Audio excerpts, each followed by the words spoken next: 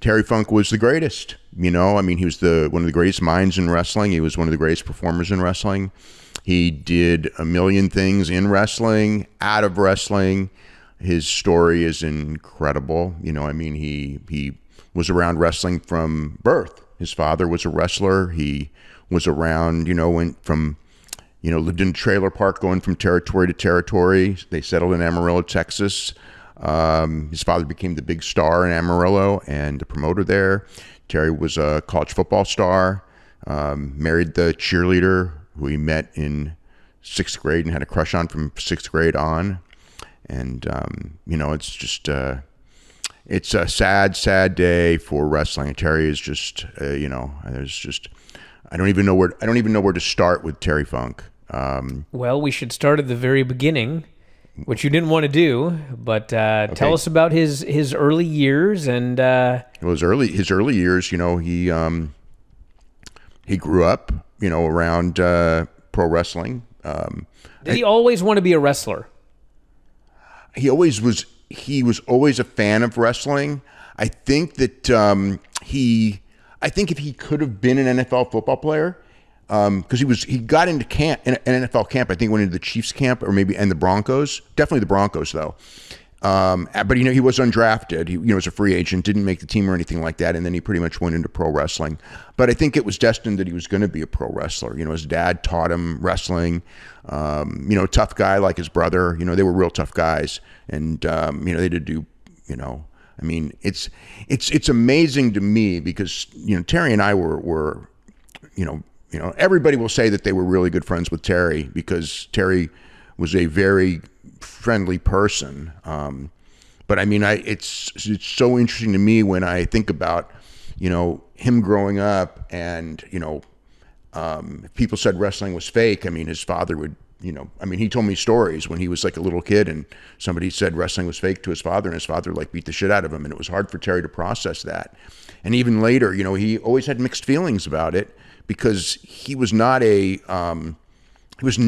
bad guy. But he also kind of understood how it was then, where the feeling was, I mean, his father impressed this on him, is that if I don't do that, you know, it hurts our business. You know, if somebody wants to be a wrestler, and Terry had to do, you know, police work, you know, which is essentially if somebody came and wanted to be a wrestler when Terry was young, he had to beat the shit out of him. And it was not out wrestle him. I mean, you had to leave marks. You had to beat the hell out of him. And Terry was not like, again, that kind of a guy, but he knew he had to be because his father would say, like, if you just out wrestle him or blow him up, he's going to go, hey, you know, like I fought Terry Funk and, you know, I mean, you know, I held my own with him or he'll make some story up or he wasn't that tough. And it's like, you got to leave a mark. You with to hurt the guy. And he wasn't fond of that, but he understood that. And that was kind of like the start. But for a guy who grew up with that mentality, I mean, it's one of the things I was thinking about. I've been thinking a lot, you know, in the last, whatever it's been, you know, since Terry passed away that's all I've done is think about Terry and all the different subjects that relate to him. And there's so many, but, and I'll actually bring up a Hogan story in a second because it sort of relates to this one. But how he and I, you know, in the 80s, this is not like in the 90s or the 2000s when, you know, every cat's out of the bag. I mean, in the 80s, I mean, he was one of the first guys who, you know, like embraced me, you know, and taught me, you know, and whatever reason was his reason. I mean, we just got I mean, I wrote an article on him and he, you know, he appreciated it, but, and a guy named Kit Bauman who was, writing a book on Texas wrestling that never got published, but was very close to Terry, you know, and I was friends with him and he kind of put us together, you know, when I was very young. And, you know, we just always got along and, you know, he taught me a lot and in the end, you know, he you know, always, you know, was a big proponent of the Observer or at least always read it, you know, because we talked about my writing and different things in there for years and years and years. And he would, you know, he said many, many nice things about me. You know, I mean, he asked me to write his book, which I didn't have the time to do, unfortunately. You know, and Scott Williams, who was one of my best friends at the time, I said, like, Terry, I introduced them. I said, Terry, Scott will do a good job. I recommend you Scott, I recommend you, using Scott. And Scott was a big Terry fan, and they hit it off, and they became great friends. And yeah, Terry, he was an icon in Japan, obviously, but I mean, he started his career as, the college football player who turned pro wrestler and the son of Dory Funk Sr., so he was a star from day one. And he was going to like St. Louis, which was like the big wrestling capital, very early on from his father's influence, but he improved. By the time it was the late 60s, he'd only been in the business for a couple of years, but he was, already lauded as one of the best that there was. And Dory was world champion, and he went all over the country as the guy who was Dory's, quote, policeman, which is a different term of policeman, but the idea is that local babyface, would be going for the title, and Terry would try to just beat him to knock him out of contention. And of course, Terry's role was to lose and make the guy look good for the match with Dory that would come later. And that was Terry's role all over the country. In Amarillo, he was like the local's top star because Dory was touring. So he became, originally, they made Dory like the technical Funk brother, and Terry was the king of the king of the chain match. The father was the king of the death match, but he also did the death matches and everything. So he did the wild, bloody matches, long before that, the hardcore stuff that he was known for, as far as like worldwide and everything like that. But he adopted that kind of, match style. He was the brawler. Dory was the technical wrestler. The Funk Brothers, one of the great tag teams in history. At that time, he started going to Japan and, big villain in Japan early on. And then eventually, he became world champion, which was a very respected position. So it was, he wrestled Jumbo Tsuruta as world champion. And then after his world title run was over, Dory and Terry pretty much became icons in Japan when they turned babyface and, against the Sheik and Abdullah the Butcher. It's the very first, they put the World Tag Team Tournament, which of course for years and years and years and years and years was the biggest thing in Japanese wrestling, the All Japan Tournament. And they put it on the map with that first match with the Funks and Sheik and Abdullah. The tournament went so well, it became every December, November, December, it became a thing. And it still is, here we are, it started in 1977. So it's, one of, let's see, that'd be 40, this year would be 47 years, right? So that would be, it's not the oldest institution in wrestling, because the oldest one would be the CMLL Anniversary Show, because that's going on 90 years. But, you could go, I guess, say it's the Champion Carnival that became, the World League that became Champion Carnival, may go back earlier, but it's one of the oldest institutions in wrestling. And, Terry retired over and over and over again. And, he would always tell me, I think this one's it. And it never was. And sometimes he would retire for a while and he goes, I think this one's it. I think this one's it. I think at the beginning when he would say that, I don't think he was serious. As he got older, I actually at times. So his very first retirement. His very first retirement was actually, it was never like a big publicized thing, but I remember we watched for a while, the Amarillo promotion tried to promote in the Bay Area, which was, doesn't make a lot of sense, but that's when Murdoch and Mulligan owned it. And when they were on, so we got their TV, and they had mentioned like Terry had retired, but that wasn't, and Terry was, he tried to be an actor, that.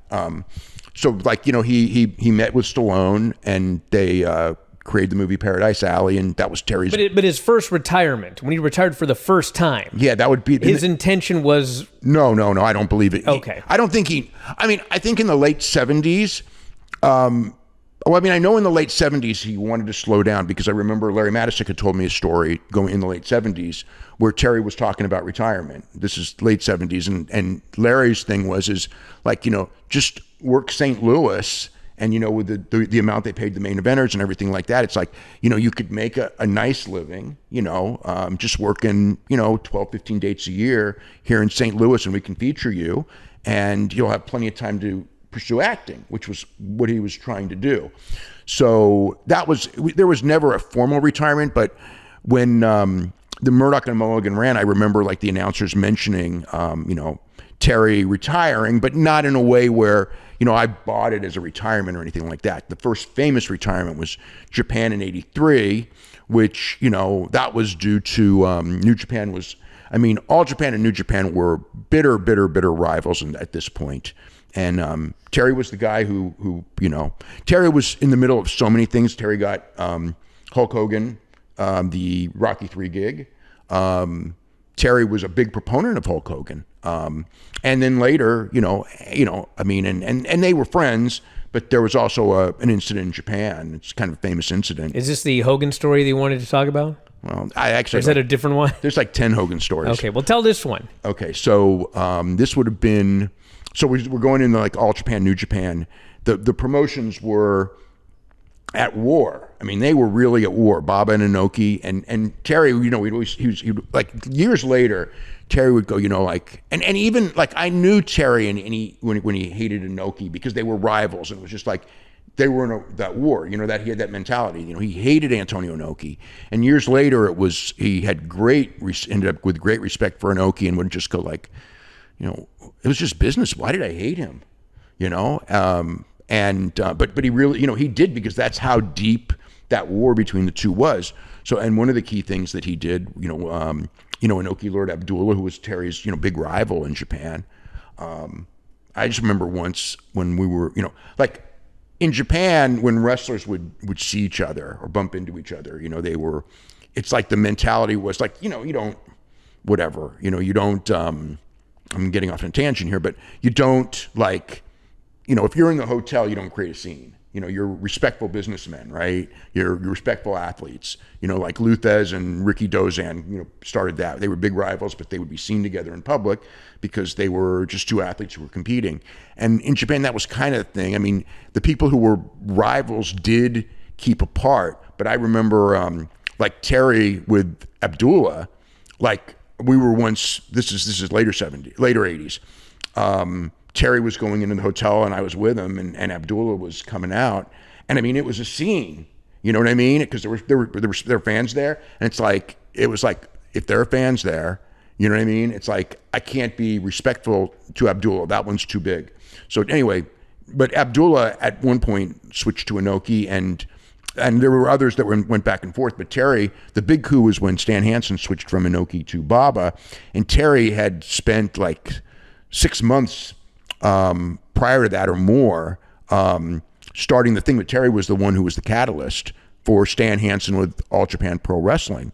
So getting to the Hogan story, among many, you know, like again with Stallone, you know, he was good friends with Stallone, and you know, he was in you know, Paradise Alley, which was Stallone's attempt at a wrestling movie, and not a big success or anything, but Terry thought he was going to be an actor because he did very well in that movie, and you know, got Hogan on, it was Hogan, John Studd, or Gorilla Monsoon, I believe, were the ones that he suggested to Sly, and Sly, you know, picked Hogan, but he was the one who, he also recommended Hogan. So that was a big break for Hogan getting in Rocky III.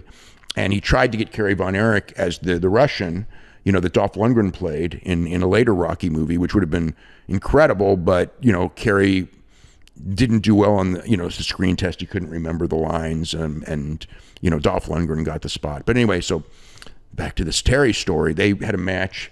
Hogan and Terry had a match in Cape Town, South Africa. This is while Terry is one of the big stars of All Japan. Hogan's one of the big stars of New Japan. So they really shouldn't have even wrestled politically at the time, but it was South Africa. So it was kind of like, you know, who's going to know, right? And, you know, so Hogan comes back, and I don't know if Hogan won by DQ or Hogan won by pin, okay? You know, I'd have to look that up, but I know that, you know, Terry, you know, it could not be in Japan that Hulk Hogan pinned Terry Funk. Baba would have thrown a fit because, you know, it would be a New Japan guy beating one of his top guys. So Hogan comes back. So they had Terry thought strongly that they had an agreement that they would never talk about the match. So Hogan comes to Japan, and I beat Terry Funk in South Africa. So Terry blew his stack, and he went to the Kale Plaza Hotel, which is where the New Japan guys, and went on. They got Hogan's room. He had all of the freaking Japanese photographers with him, or not all of them, but he had some reporters with him. Because I actually heard the story first from reporters, but Terry and I talked about this story many, many times over the years. He's pounding on Hogan's door, you know, and he was gonna fight him. You know, I mean, 100% he was, you know, furious, gonna fight him, pounding on the door. Hogan wouldn't answer the door, and like it was never really covered. It wasn't covered in Japan, but it was like a kind of thing that inside fans knew, and it was kind of one of those things where Hulk Hogan was afraid of Terry. You know, that's how it was portrayed. Like the inside fans, like, oh, Terry could kick his ass because Hulk Hogan wouldn't even, you know, Terry's challenging him, and Hulk Hogan wouldn't even answer the door and let him in or anything. And I just remember, like, as Terry got older, he goes, "Why did I ever do that?" He goes, like, he might have thrown me out the window if we had gotten in a fight. That would have been the stupidest thing. But at the time, you know, it was just like, you know, that's how deep the war was, and that's how pissed off he was about, you know, Hulk Hogan. Thank you for watching. Make sure you subscribe to the channel and click that notify button, and you'll never miss a video again.